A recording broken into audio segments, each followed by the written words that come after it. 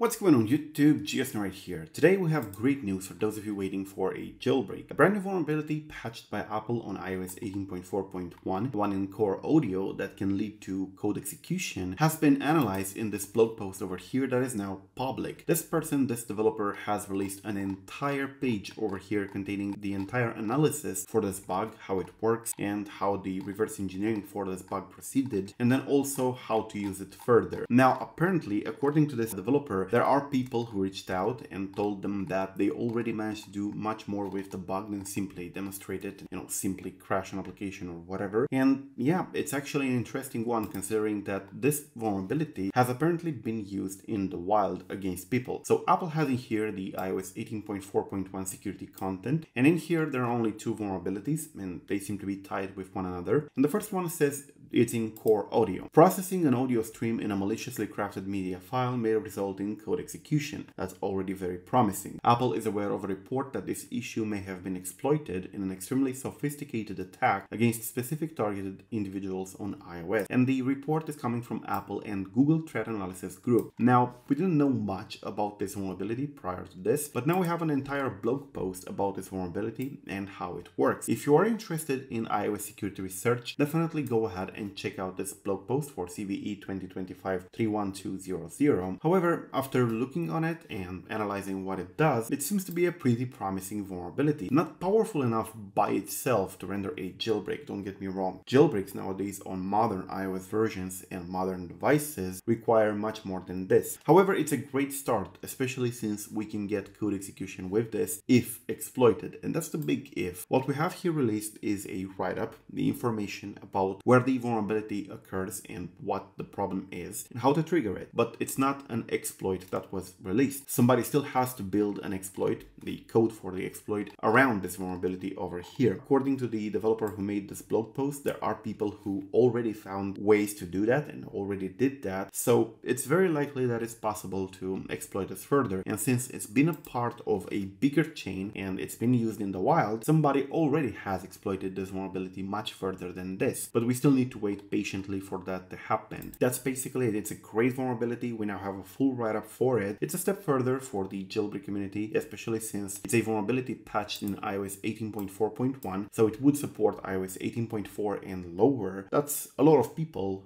with iOS 18.4 and lower devices, and it does work on newer devices as well. It says iPhone XS and later, so even iPhone 16 is actually vulnerable. I would recommend you to not update from iOS 18.4 or iOS 18.3 or whatever older version you have at the moment. iOS 18.4.1 and even iOS 18.5 are pretty bad for jailbreak purposes, especially since vulnerabilities like this are already patched. Anyway, that's basically it. Stay as low as possible for the moment. Things are happening in the background. We might get an exploit for this, we may not, but if you keep on updating, you will never have a jailbreak in the future. Because truth is, we don't get jailbreaks for the latest version these days. Anyway, this video was brought to you by Rayboot, a software that allows you to easily fix your device if it's stuck in recovery mode, DFU mode, it won't turn on, or it failed an update and so on. Check the program out in the link below. It can fix up to 150 issues on iOS. Thank you for watching. I am GeoSn. Till next time, subscribe to stay updated and peace out.